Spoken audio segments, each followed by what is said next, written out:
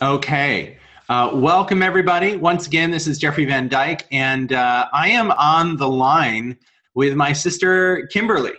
And I've never asked my sister to hop online with our community or anything like that. She's not directly in, quote unquote, this field of transformation and business and all that good stuff.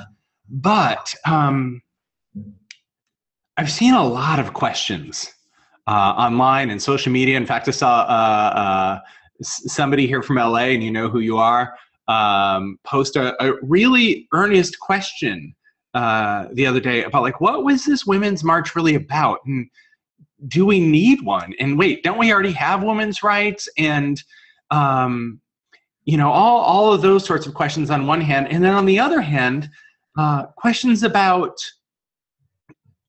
you know, spiritually, aren't we meant to move towards what we want instead of fighting against something, right? And because you guys have heard me say a million times, you cannot change that which you cannot love, right? And so, like, how does marching fit into that spiritual principle?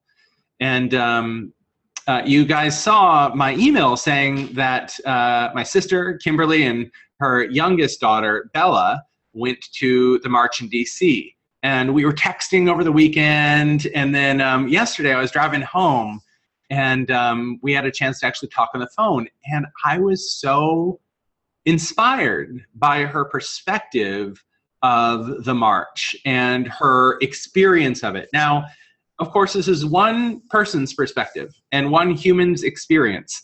And I'm sure there is as many different perspectives and humans' experiences there were marchers.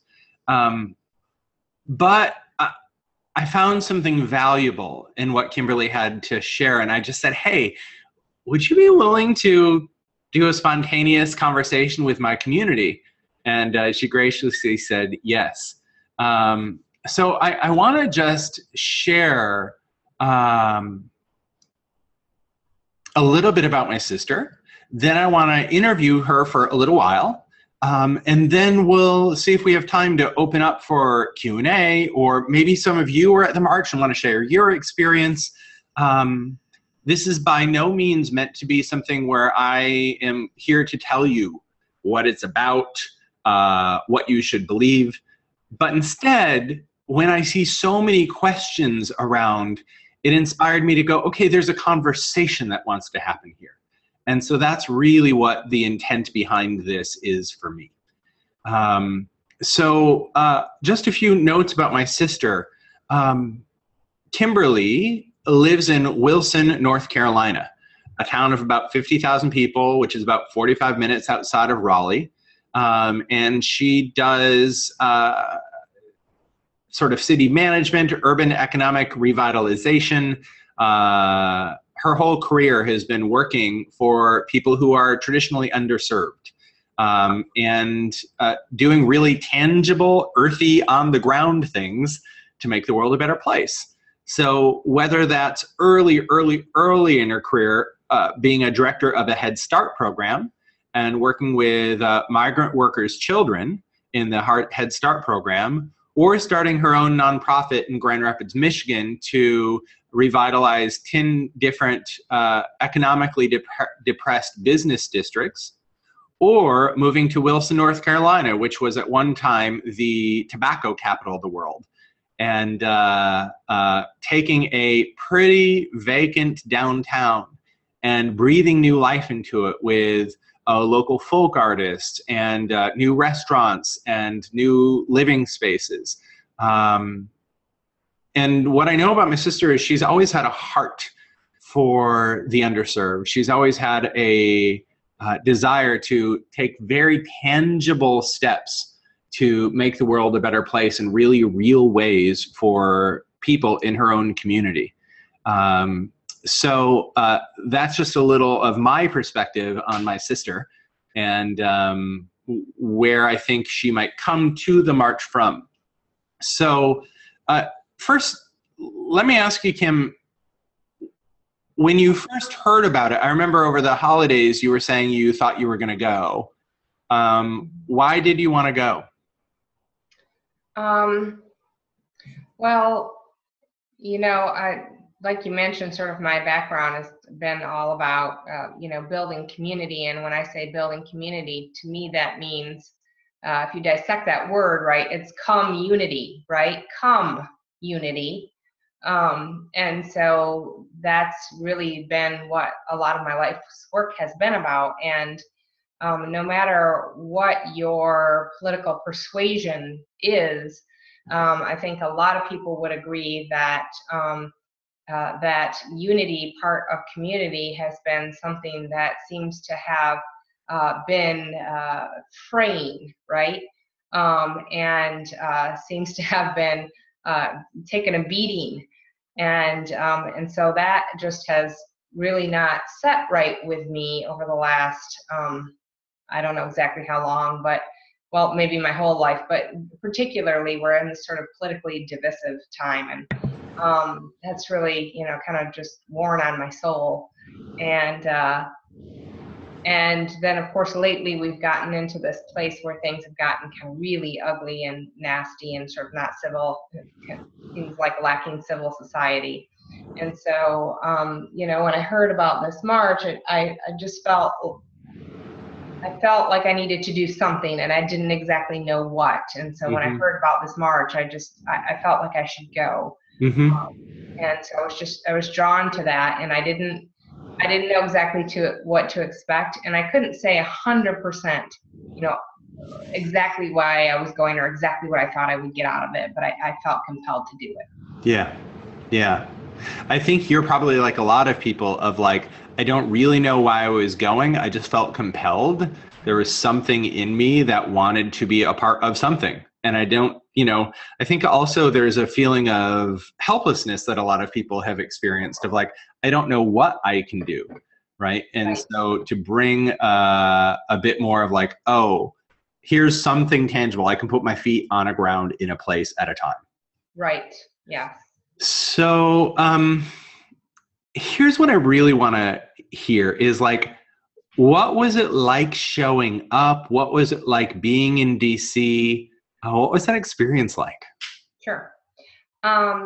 So, I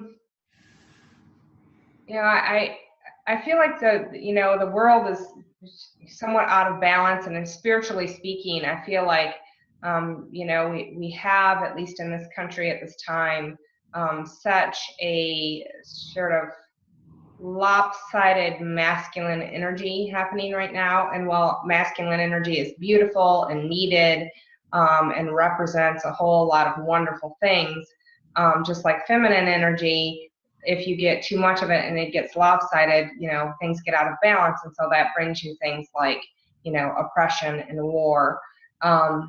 And so, that feminine energy just seems to be not only lacking in many regards, but also under assault right now. And so when I went up to DC, I went with a wonderful group of people from my daughter's school, the director of the school, and some teachers. And, we, like I said, I didn't know what to expect, but I woke up feeling really excited, a little nervous, for safety reasons and things like that, but really excited. And we drove to the Arlington Metro, Arlington Cemetery. There's a metro stop there, and got on the metro there. And the subway was packed. And as we got on the train, you could just feel the energy, and it was just so positive. And usually if you're on public transportation and more people are packing in, right, people start to get irritated. And but in this case, as more and more people were packing in, people would cheer and say, "Yay!" Come on in. And then people would kind of look, no, there's not room. And people would holler down the car, but scoot in, make more room. And everybody did that. And it was just amazing, the whole ride, which was stop and start because all the trains were backed up, and then getting to the subway station and getting off, and it taking half an hour to 45 minutes just to get out of the train and up the steps. Outside, because there were so many people, but the energy was so positive, and I was just struck by that, because again, usually that type of situation, people would be elbowing each other, people would be getting upset. You had, the metro workers, high-fiving people, and it was, I was just struck by the positivity of that experience, walking out into the street, into the crowd, listening to the speakers and the performers, and then the march. The whole entire thing it was really positive. There were people that were talking, people have some sort of righteous indignation right now, which I think is understandable. And there was some amount of, we could say, current president bashing. But it was so much less than the positive sort of camaraderie and feeling that positive feminine spirit really emerging and being so supportive, and so much camaraderie and synergy. It was just absolutely electrifying. Mm-hmm. And of course, this is going to be completely subjective, but I'm curious, as you were there, like with your feet on the ground in DC, what did you feel like was the bigger thing that was happening? Like, what energy was emerging, Yeah. So a couple things. One thing is just, I think it was hopefulness. I think that when all those people, nobody knows what to expect, right? All those people show up, and suddenly, you hear there's going to be a lot of people there, and then suddenly there are. I mean, there are more people than you could possibly ever imagine showing up.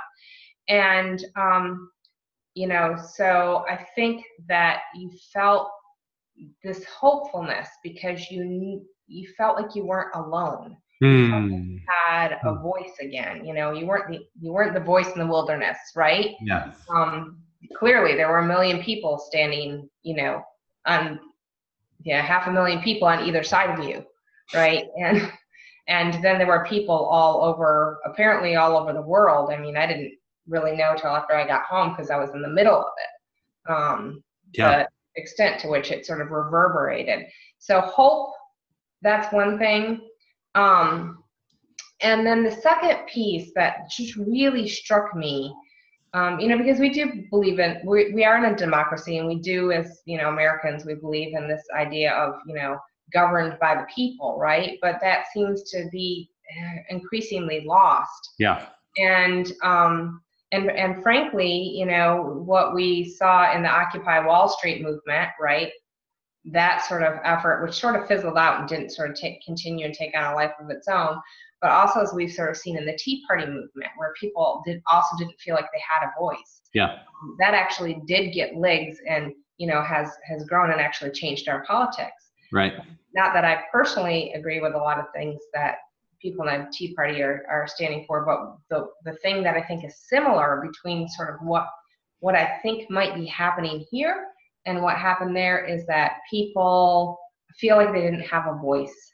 And so it's a vehicle for people to have a voice. And I think there's real opportunity there then for these people who feel like they're being left behind or left out of the conversation, or belittled by other people and not allowed in the conversation, is that, maybe there's some ground to be forged there, as far apart as we may seem, right?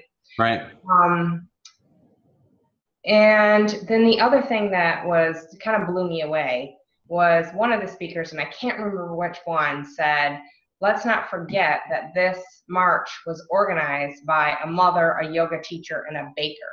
Hold on, because that's the piece I didn't know about until you told me yesterday. So say again, who organized this? I think it was several different people. I don't know all the history, and a few different people in different parts of the country had this idea. And anyway, but the person said something like, let's not forget that this march was organized by a mother, a yoga teacher, and a baker. Right. So really ordinary people. Really ordinary people. No millionaire, no rock star, movie star, right? It was just ordinary people sort of coming together, some of which I believe, I'm not 100% sure if I'm accurate on this, didn't even know each other, connected online, I think. And that happened right after the election, and suddenly 3 months later, you've got millions of people marching in the streets, not just in the Capitol, but all over the country and all over the world. Yeah. That is the promise of democracy, right? That is the promise of, people governing themselves. You know, yeah, go ahead. I just think that that was so empowering, you know, sort of no matter what your issues are, what your platform is, like, have we lost, you know, in my work, you know, my career, I get frustrated sometimes because the work I do does take the community collaborating to get it done, right? And oftentimes I feel like in this country, we've sort of lost this idea of citizenship, and we less and less see ourselves as citizens of a place, of a city, of a state, of a country, and we see ourselves as consumers, right? Well, this place isn't cool enough, or this place, you know, this place isn't working for me, right? And so I kind of go back to that, you know, JFK is not what your country can do for you, what you can do for your country. And I think we've lost some of that. And I think that this is the opportunity to reclaim our power. And one of the signs, you know, the signs were amazing, and everybody had these signs, and people had these, some of them were so clever and witty. And, you know, I don't even think I could have thought of anything quite that sassy and smart to put on a sign, but so I took a lot of pictures of signs, but there was one sign that kind of embodied it for me, and it was a quote from Alice Walker, if you're familiar with her. She's an author. She wrote The Color Purple, so most people know that. But it was a quote from her, and it said, "The most common way people give up their power is by thinking they don't have any." The most common way people give up their power is by thinking they don't have any. Yes, exactly. And by that, you know, for me, the lens I see the world through is that doesn't necessarily mean external power. That means internal power, right? So your relationship with your, whatever you want to call it, right? Your higher self, your, you know, the inner divine spark within you, right? That's where your power lies, right? Yeah. And if you're pulling from that power, you know, is beautiful. It's powerful, you know, but it is kind, and it is gentle, and it is compassionate, right? Yeah. That's the power that I felt running through the streets of our nation's capital, covered in pink. You know, that beautiful feminine energy that we need more of. So Beautiful. yeah, power, but in the truest sense of the word. You know, my spiritual guidance always talks to me about holy power, and helping people step into holy power. And the definition they gave me for it was, a holy power is the complete expression of divine truth in real time, without hesitation, manipulation, or control. Right? And so that divine power of divine truth flowing in real time, and that definition can be both masculine and feminine energy. Right, but I hear you. When we talked yesterday, your excitement around this feminine energy, this you know, we've talked a lot in the woo-woo circles about the divine feminine springing forth. Well, I think this is what it looks like at the beginning. You know, and that there was so much energy about what people were wanting, what they were moving towards, versus just what they're fighting against. Sure. And that's what I don't, for me, and again, I can only speak to my experience. For me, my experience wasn't going to march to fight against something. It wasn't an anti-Trump rally. Yeah, I mean, I think for some people it was, you know, there were signs that said, you know, F Trump, and, you know, this and that. Right. And I understand that. And then, you know, on one level, I kind of feel a little bit of that too. But, you know, sort of my higher self knows that it is not about this one person. It is about the lopsidedness in which we find our country and our planet right now. And the need to bring forth that divine feminine energy, you know, so that things can be more in balance, so that justice is not just for us, right? It's for everyone, right? There's And I think that capitalism is great. I think it's fine. I think people should make money. I think people should be motivated to, create new things and compete with each other for, the best idea. And that's how we move forward and grow. And but not at the expense of, other people, the environment, right? So again, back to me, it's more of that balance and just not fighting against, but bringing forth what we can bring forth, what we can co-create.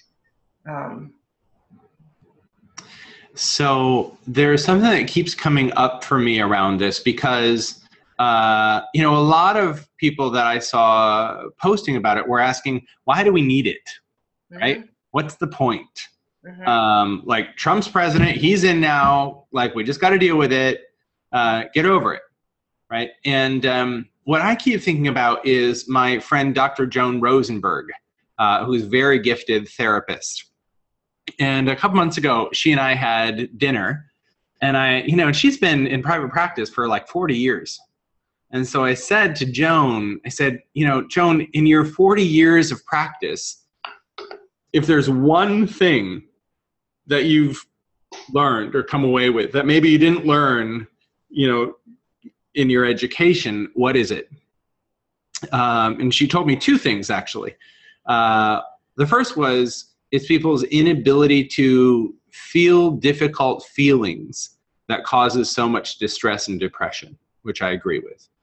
But the second thing, and this is more pertinent to this conversation, is she said, I see that people go on an arc when they do transformation. In these 4 stages of, number 1, you must know what you know, which is like actually acknowledging what you know, what you feel in your gut, not because somebody else told you it's true, but because you know it, right? Knowledge that is embodied. So number 1, know what you know. Number 2, speak what you know. Get it out of your body's knowledge and out into the world. Speak it. And that first time of speaking something can feel so risky. Yeah. Right? Because we don't know how it's going to be received. And are we going to get kicked out of tribe? And are people not going to like us? And if we post it on Facebook, are people going to bash us? And, all the challenges that come in with speaking what we know. The third is being what you know. Really taking the knowledge and doing your own personal transformation to become a living embodiment of the thing you're sharing with the world. And then the 4th stage is share what you know. Now that it's embodied, be a voice, right? So know what you know, speak what you know, be what you know, share what you know. And last week I did I do a talk once a month in LA, as you know. And the topic was about becoming a tribal authority. And there were 4 phases to that, which was discovery, knowing who your tribe is, service, which was going out and serving those people, leadership, which is guiding the tribe around their larger experience of transformation and evolution, and finally, advocacy. And the thing that really sparked for people was this idea of advocacy, of finding a cause that your tribe is collectively interested in and being a voice for it in service of a larger group. And what I love about this idea of the Women's March is 2 things. One is it's allowing people to go from knowing what they know to speaking what they know, right? And those signs are a version of speaking what you know, which is a precursor to being what you know, which is where the real evolution and leadership comes from, but you can't skip it. So it's a starting place, is giving people a space to know what they know and speak what they know, which I think is so important. And then this piece of advocacy, which is to say, oh, these were really quote unquote normal people that put this on.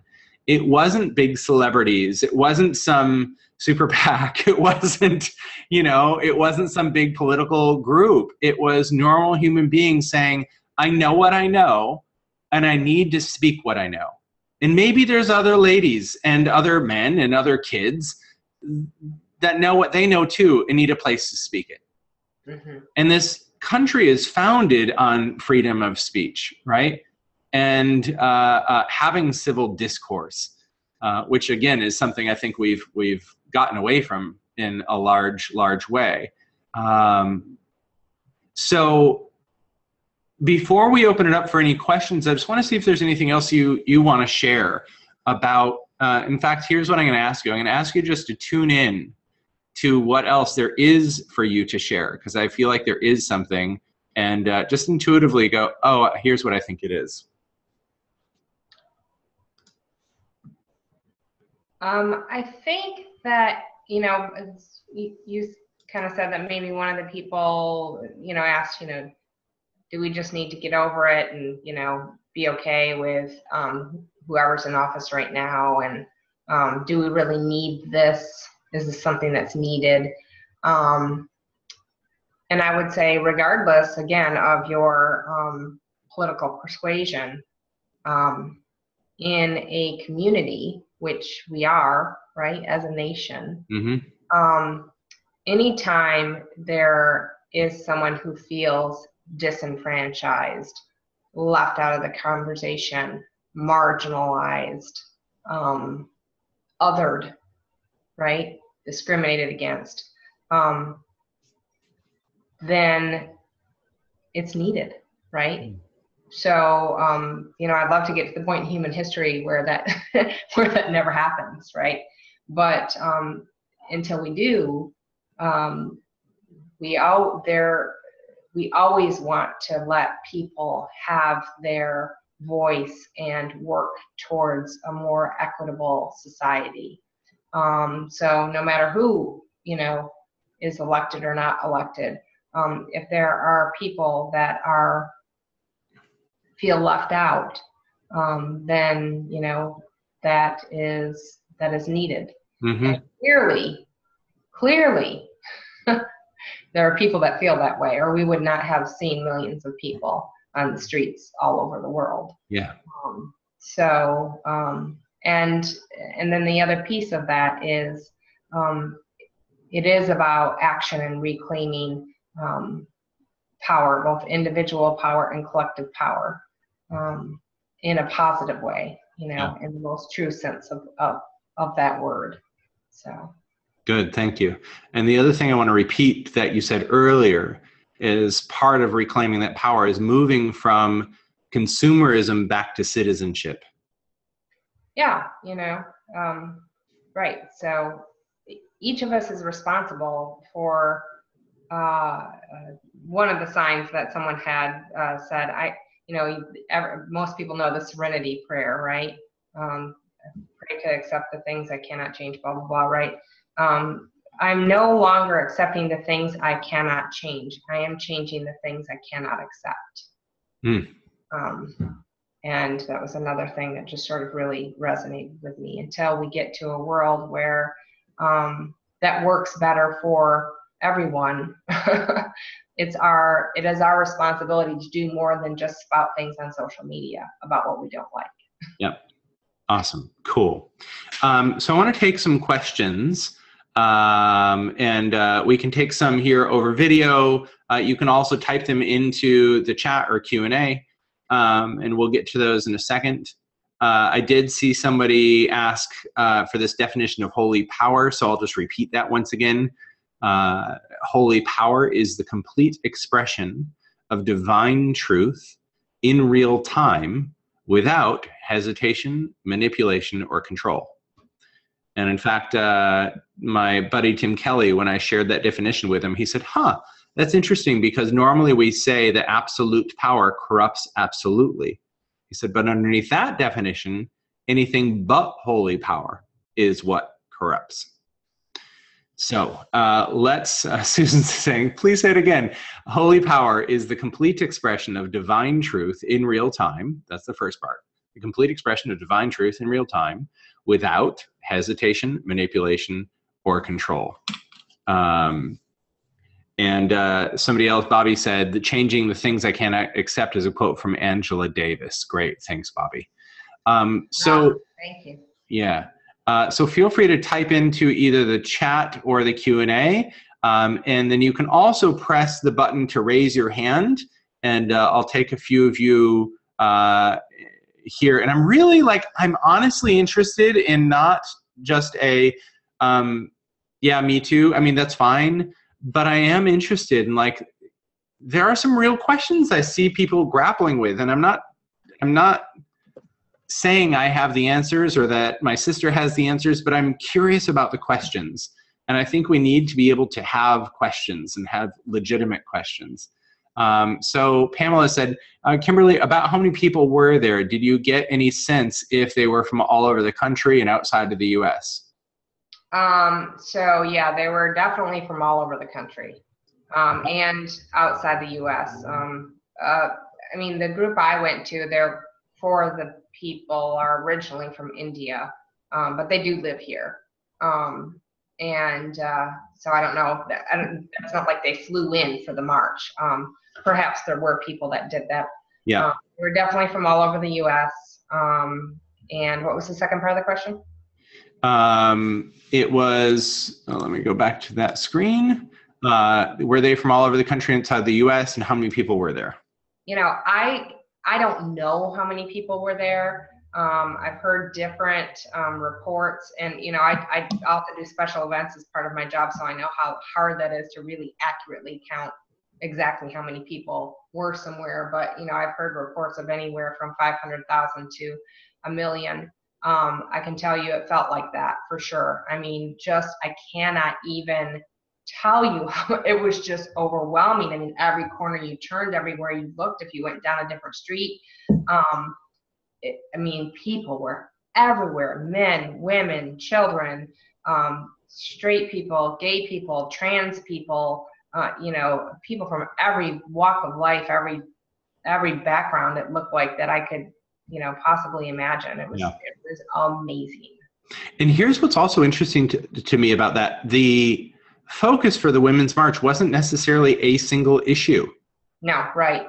And even in the follow-up, what they're asking people to do in terms of continuing to have a voice isn't about the Women's March organizers' issues. It's about your issues. That's right. And having a voice for the world you want to see.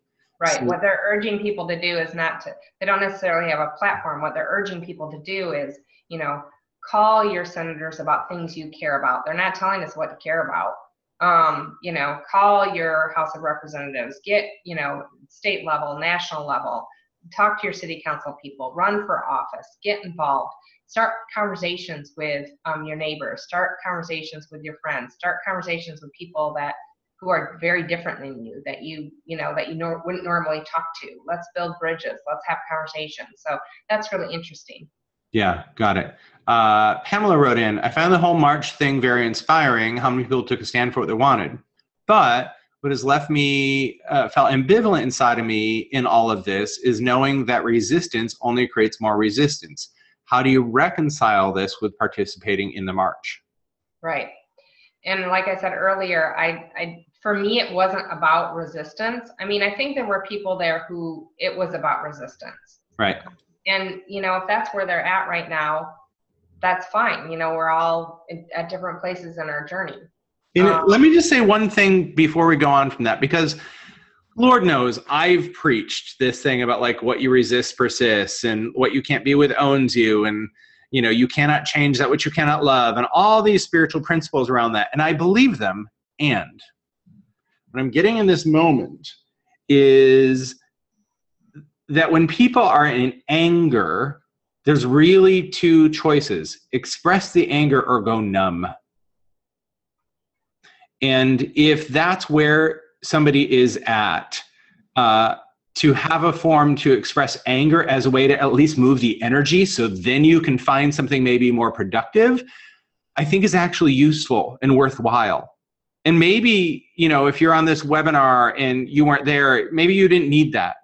But I feel like there were people that just needed a place to like, express energy, to get the energy moving rather than go numb. Because good God knows, you know, it's easy to do that. It's easy to spiritualize our way out of anger and frustration and go numb.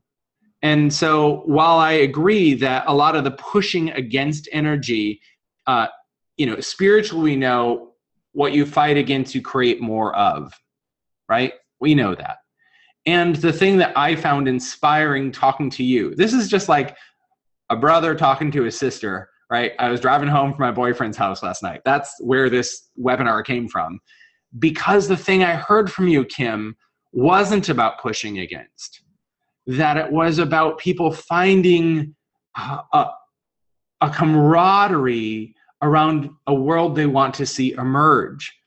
And yes, a lot of political dissatisfaction and a lot of people feeling like, wow, I feel like I was asleep at the wheel a bit over the election season, kind of kicked us in the ass a bit. So I think there were obviously a lot of people that were part of this movement that were against something, but there was the thing I heard from you that inspired me so much was hearing that your experience was the overwhelming experience was moving towards something, that voice of advocacy. Yeah, and that was my experience. Again, I can only speak to my experience, but the energy was so positive, and it was so, it was almost holy. Mm. And I know that may sound strange to some people, but it was beautiful. It was beautiful. And again, for me, at least for me, it's about finding other ways to bring forth the world that I envision, as above, so below, right? So it is about, so I'm in a transmission meditation group. So that's a lot about sort of bringing down and anchoring energy. And so I guess maybe that's just how I think of it. But for me, it's about bringing forth, right? Mm-hmm. And we can do that through simple things like acts of kindness, meditation, things like that. And we can also do that through more active things of citizenship, active citizenship.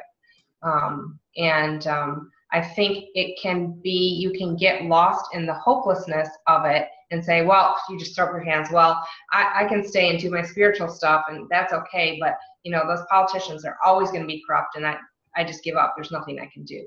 Mm-hmm. Well, I just don't think that's true. And I don't think you have to fight anything. I think that you need to bring forth and build community. Great. Good. So I'm going to take a few people over the webinar. Once again, if you want to queue up, we'll be on until the top of the hour, so another 15 minutes or so, 20 minutes. Just press the raise your hand button. Susan, let's start with you. And by the way, I will say, we'll talk a little bit about like what can you do tangibly before we're done. Hi, Susan. Let me unmute you. There we go. Beautiful. So I'm moved by this whole conversation, and there's so many questions that are coming up. And I've been listening to folks, speaking about the march and what they got, and I know a lot of people who went, and I was there in spirit. And it's how do we hear both sides? Because as many people who were for what was being expressed, there were people, and it shocked me, who were against it, that try to put it in a box rather than seeing it as an expression of love and unity, at least how I see it, love and unity and really moving forward and creating a world that works for everyone. How do we bring that spirit of creating a world that works for everyone, and how do we sustain this? How do we keep moving this forward? And I like what Kim is saying in terms of citizenship and getting people actively involved. It's like, how do we keep it going? Mm-hmm. Can I see what you have to say about that? Well, I would absolutely not pretend to have the answers to those, Ready to go. Yeah. But I do think that, so one of the personal things I've been grappling with, is, let me give you a little background here. So for example, some of the studies say that a lot of the people that may have voted for Obama and now voted for Trump were for people who are maybe in Rust Belt cities or economically left behind, or, right? You know, they feel like they're coal miners, whatever. I'm in one of those states. Right. So I can totally get that. So for example, my dad, Jeffrey's dad, worked his entire career basically at General Motors, Delphi, was a couple years from retirement. This is in Michigan. Mm-hmm. And the plant closes down, right? He's forced into early retirement. It was just a mess, right? So he lost half of his pension, all sorts of things, right? And my husband at the time, I'm divorced now, but you know, he was working there too. So, you know, then this plant was 6,000 people, right? That's the size of a small town. You know, all these people out of work. And then some of the people that could go back and get hired in new jobs where they were maybe making $30 an hour with a high school education, you know, maybe they could find a job, maybe they couldn't, but if they could, it was $10 an hour, right? Mm-hmm. And so how do you then make your mortgage payment, right? Or your rent payment? You get your car repoed, you end up homeless. And you know, people say, oh, just sell your house, right? Just sell your house. I don't see what the big deal is. You can't sell your house when everybody else in the whole dang town is in the same situation, right? So people have had real economic impacts, and they're hurting. They're hurting and they feel left behind. So I know these people, yep. right? These yep. people are my people. I haven't been personally in that situation, but actually I have, I guess. So, you know, so I get that. So how, like my thought is like, how do I have conversations with these people? How do I build a dialogue? How do I learn to listen and empathize and say, okay, how do we work together when it seems like we see the world so differently? Right. How do I talk to my uncle, you know, who I love, but who clearly is, you know, politically sees things very differently from me, and build those bridges. So I that's not an answer. I guess I'm answering the question. Right. Right. We can't hear each other. Right. How can we sit down across the table with a cup of coffee and have that conversation, you know? And I don't have the answer except for that, you know, that maybe we just need to start having those conversations. Maybe we shouldn't go through Thanksgiving never bringing up politics, or maybe we shouldn't bring it up at Thanksgiving, but you know, maybe a different time. You know, how do we sit down with people? It's so easy to be with people that think like you, right?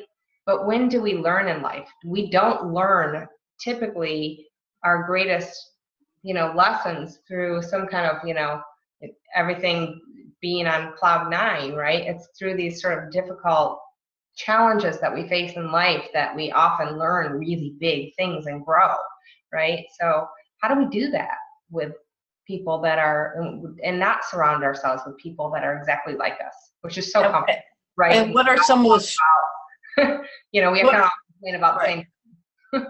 What are some of the structures we can leverage that already exist to, you know, to engage those conversations? And that's the thing. I mean, I don't know that they're there.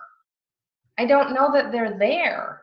I mean, that's what I was talking, you know, after my meditation group with the folks that I meditate with yesterday. Like, maybe we start having things, not anything formal, just maybe having, you know, we all have these people, they're our friends, they're our neighbors, right? And we know that we love them, and maybe they're great neighbors, but we know that they might think very differently from us in some ways. How do we have people over for a cup of coffee or a glass of wine and just have a conversation and listen more than we talk, perhaps? You know? One thing that comes to mind for me around this is I teach a lot of my clients how to do parts work, which is about dialoguing with different parts of themselves. Right, and Susan, you've learned this. In fact, my sisters learned it as well. But the principles of parts work is about how to learn to honor and respect a part of yourself that you're in judgment of, so that you can move towards loving it, which can move into a transformational relationship with that part of yourself. And what do I teach in parts work? But how does questions like, where did you come from? What was going on that had you emerge in my life? Or in this case, you know, tell me about your childhood. How were you raised? What were some of the values you were raised with? What have been some of your struggles over the years? What do you care about and why? And seeking understanding. So I think some of those basic principles of curiosity, just understanding, is a huge thing. But the second thing, and I think this is something you were just both speaking about, is where are the forums in which you can do that? Right. And it might start in your own living room. That's what I feel. Right? Like, it's funny for me saying this, living in Los Angeles, because I live in a place where I don't know my neighbors. And I don't feel like my neighbors have, like, it's not a place where our neighbors. Now, my boyfriend lives in more of a community, right, where he knows all his neighbors, different thing. But a place like my sister's town in North Carolina, that's a place where you say hi to your neighbors and you borrow sugar, right? Wave to strangers. Right. And you wave to strangers. And I think maybe it starts in your own living room. There very well may be other forms as well. And I'd love for people to post in chat if there's other forms that are coming to mind for you. But that's really good. Thank you. Thank you, Susan. Thank you. There's a few others, so I want to get to them before we close. Let's see here.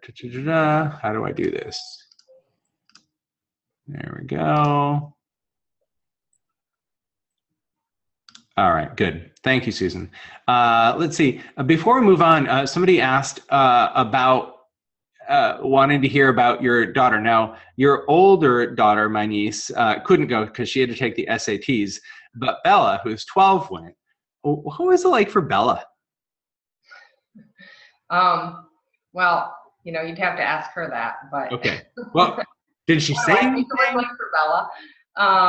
Well, so my youngest daughter she always wants to seem, in the age, right? She's almost 13. It's also her personality. She always wants to seem pretty unaffected. Right. She's a preteen. Yeah. So,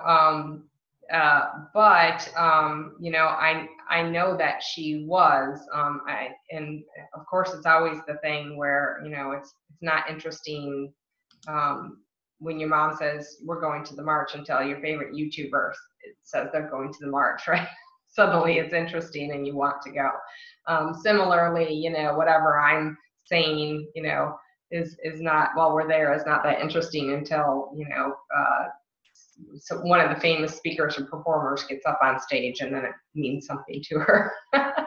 But it's okay. Whichever way she can hear it is fine. But she was, she did think it was pretty interesting. She thought it was pretty cool. On the way home, I asked her, so what do you think? And she said, I thought it was pretty cool. And I said, well, what do you think is cool about it? She said, well, I don't know. And I said, well, what didn't you like about it? She said, people stepped on my new shoes and got them dirty. So, I don't know exactly how it affected her but I'm hoping that it was, and she said it was a positive experience. I can only imagine that she'll be unpacking this for years. I know I will. Good. Let's take a couple conversations. Let's see. Dawn. Let's see if I can get you online here.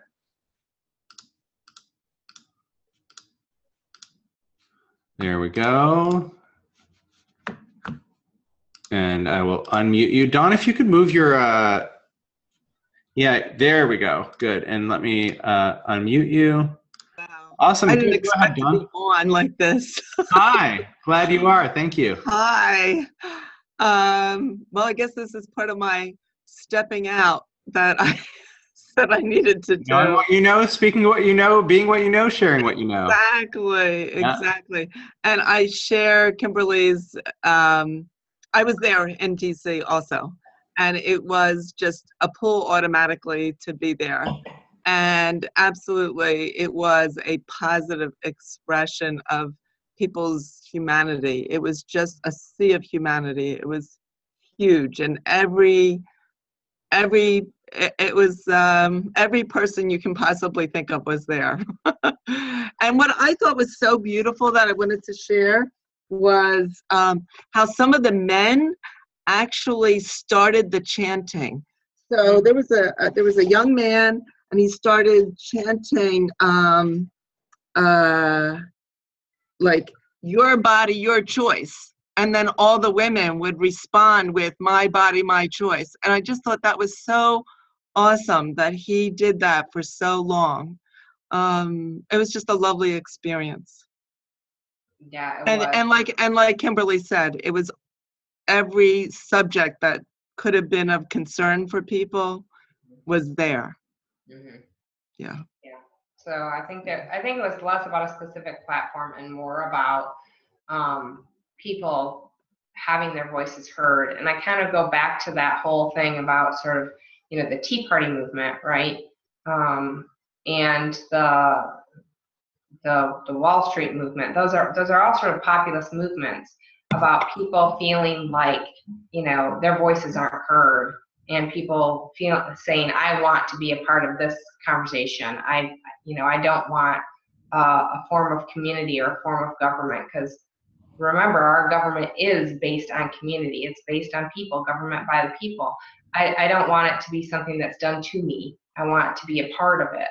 Mm-hmm. And so, I guess I would urge people to kind of think about what's important to them and see what ways make sense to take action for them. And the group that I'm talking to here understands sort of the larger spiritual principles behind that. And let me just say also, like, even if we don't know larger spiritual principles behind something, I think that, like, when you talked on about it being a sea of humanity, mm-hmm. I think there's something in our DNA that knows something about basic relationship, about mm-hmm. love, about listening, mm-hmm. about caring, about empathy, right? About connectedness. Dawn, I think, did you post about Van Jones? I did. So Dawn also, because the thing I want to be sure we just have about 4 more minutes before the top of the hour. And I promise this would just be 60 minutes today. So one of the things I want to be sure we talk about before we close is, like, what can you do? So Dawn, you posted that Van Jones has a 3-part series on YouTube called The Messy Truth. Yes. Which is about bridging conversations between people, and that your local community showed these videos and worked in small groups. So can you just say a little bit about that? Yeah, well, it's Van Jones before the election was trying to understand people who were going to be voting for Trump, and he was concerned about the rhetoric during the candidacy. And so we went into Gettysburg, and they're a wonderful series. They're short, they're about 9 or 10 minutes each. And then I will find the questions that the community put together. It was just a series of like 3 basic questions, but it was very enlightening. Then we worked in small groups of 5 to 7 people. Originally they thought maybe 25 people would come from our community, and at least 75 showed up. Mm-hmm. And it was so pervasive. I mean, it was, every walk of life, every community within our community was represented. It was really eye-opening and enlightening in that way. Could you do me a favor and send a link to that and maybe those questions to support@jeffreyvandyke.com? Okay. And if we get those, we'll include those in the email tomorrow with a recording from today's conversation. Terrific. Thank you so much. Yep. Thank you, Dawn. Thank you. Yeah. And let me also just say, one of the things, look, I didn't know what I could do. And like I said, I was just driving home from my boyfriend's house last night and got a chance to call my sister. And she was just like, oh my God, it was amazing. The energy was so beautiful. And I just said, hey, I think that we could have a conversation with my community. Would you be game? And, this morning I was like, so we're going to do it on a Zoom web conferencing. She's like, okay, do I have to have a camera on my computer? Right. Right. And she went and borrowed the daughter's computer, and here we are. So, even this is just saying, oh, I don't know what we can do, but if there's an impulse, do it. Another thing that's on the Women's March website, which is something we'll post in the link tomorrow as well, which is just womensmarch.com. And I think there's also a link, womensmarch.com/100. But there is, womensmarch.com/100. 10 actions in 100 days. And they listed out some very simple actions of just printing out a postcard and sharing what you care about with your representatives. And, here in LA, I've even wondered, should I even bother calling my representatives? They're all Democrats. And they're in the minority and whatnot. But then I thought, when I saw this today, I thought, well, yeah, I should send postcards to my representatives as well, even if they're fighting for or moving towards or advocating for the things that I care about. Wouldn't it feel good for them to know that there are people behind them? So that mattered to me. So that's something I'm going to do. So I'll post a couple resources in the email tomorrow. If you have resources that you're aware of and want to share them with this community, send them to support@JeffreyVanDyke, and I'll type that into the chat right now, support@JeffreyVanDyke.com. I don't know why it's not posting. But send it to support@JeffreyVanDyke.com, and I'll see which things feel right to include in that email. I really want to include things that support anybody of really any political leaning and persuasion. But to me, this is about knowing what you know, speaking what you know, which allows you to become more of what you know and share yourself in a bigger and bigger way in this world, which is something I feel like we're all called to do.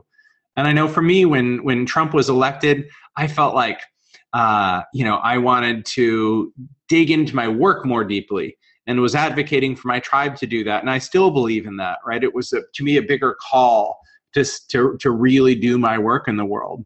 But in the light of this Women's March, there's something a little bit more as well for me, which is going beyond just what I do in the world and seeking to do more of it into what can I do as part of my citizenship in this world. And that's something I'm going to keep inquiring about. And I encourage you to do the same thing. Kim, is there anything you want to share by way of closing? Yeah, just two things. One thing is, I personally believe strongly in, the divine spark in every being, so namaste, right? And that includes people who you don't politically agree with, including the president.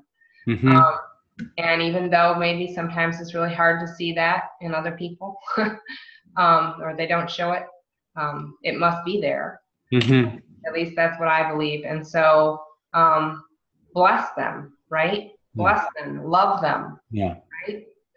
Listen to them. Try to form community with them. Try to do maybe just positive things for the community together with them where you don't even talk about politics, right? Build a relationship. So then eventually you can have a conversation. Yeah. So, namaste, humanity, right? Yeah. And secondly, we're the ones we've been waiting for, right? We're our own saviors. Both are with our own internal growth, right? I can't wait for someone else to save me. I have to do the work myself, right? I have to turn the battleground into the playground. That work should be joyous, but we're the ones we've been waiting for. Yeah, beautiful. Thank you. And the thing I want to just share is a huge heart full of gratitude. I appreciate you being willing to hop on here kind of last minute and just say yeah, sure, I'll come talk to your community. And to everybody that joined us live, as well as those of you that will be watching the recording. I know there is hunger. I know there is yearning. I know there are questions. And sometimes it's easy to go like, I don't know what I can do, and just throw in the towel. And sometimes that gets the best of us. But if you can hang in there with the questions, if you can hang in there with the uncertainty, if you can hang in there knowing that there is a divine spark even in Donald Trump, even if you can't see it, and focus on that spark and wanting to see more and more and more of that spark emerge in the world, emerge through our president, emerge in our politics, emerge in our community, emerge in your own heart and soul, that's what I'm in service to with you. That's what I'm advocating for. And to find more and more places where we can just put our feet on the ground to express that kind of love. I believe the more we're able to do that, the more we will see and create a world that works for everyone. So with that, thank you so much for being here. Much love to you all, and we'll talk to you soon. Take care, everybody. Bye-bye.